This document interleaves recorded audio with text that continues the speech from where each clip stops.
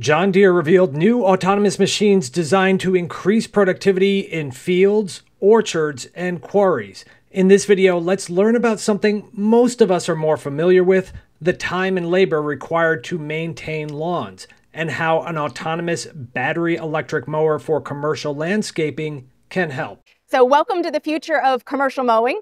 What we have here is a stand-on commercial mower used by professional landscape contractors. This is autonomous and electric. So what this does for a professional landscaper who might go from site to site and does this all day long, mowing and setting up landscapes for their customers, this allows them to mow autonomously.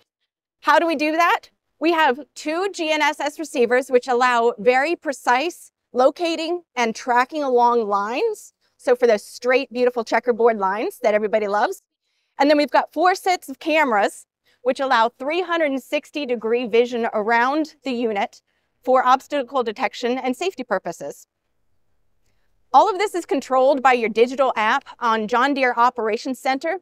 And to set up your property that you're mowing for the first time, you would switch it into manual mode and drive around the perimeter one time. It will then calculate a path plan that you approve in your app, and you say, go, and you save that property so that whenever you come to service the property next week, you can hit the go button again without redoing that perimeter. It's also electric, we have 21.4 kilowatt hours on board, which allows up to about 10 hours of runtime, depending on your conditions. We know that our professionals, they need to keep going for the full shift, can't stop in the middle.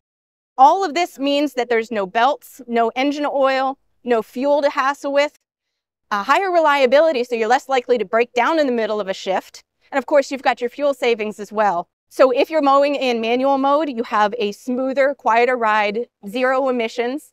And then if you're mowing also in autonomous mode, of course, you've got the labor savings. Our customers tell us that they struggle quite royally to find and retain labor for their crews.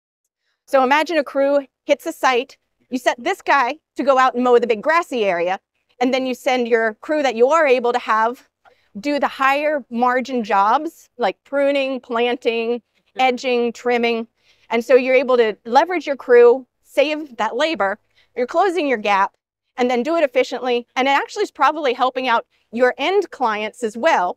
Less noise, no emissions. Sometimes it's even regulated that there's no gas or loud noises within certain times. This is a development that we are testing with customers and fine-tuning this, trying to get this out as soon as we can.